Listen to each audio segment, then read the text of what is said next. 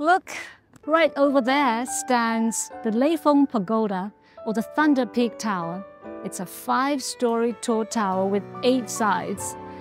Believe it or not, it's the favorite Westlake landmark of Chinese poet Xu Zhimo, who reshaped the contemporary poetry style of China. Xu's poetry was influenced by the Indian poet Rabindranath Tagore, and he also served as an interpreter during his lecture tour of China. It is said that while departing from the Westlake, Mr. Tagore told Xu Zhimo that he really wanted to buy a cottage along the lake to extend his stay for a few more days. Compared with Tagore, Xu Zhimo was much luckier, and he spent his teenage years in Hangzhou, and he really liked to appreciate the beautiful view by the Thunder Peak Tower in the moonlight. In 1923, he wrote a poem named 月下雷锋影片.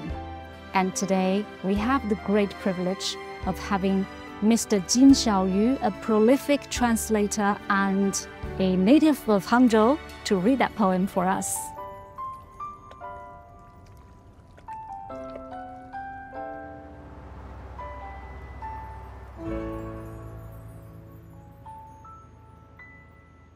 《月下雷锋影片》，作者徐志摩。我送你一个雷锋塔影，满天稠密的黑云与白云。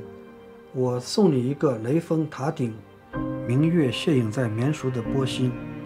深深的黑夜，一一的塔影，团团的月彩，纤纤的波鳞。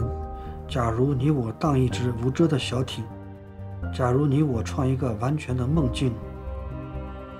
Shadow of the Thunder Peak Tower in the moonlight. I give you a shadow of the Thunder Peak Tower, thick black and white clouds in the sky. I give you the top of the Thunder Peak Tower, where the moonlight spills over the tranquil ripples.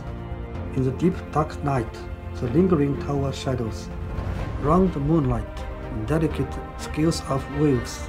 If you and I sway in an uncovered small boat, if you and I create a completely perfect dream,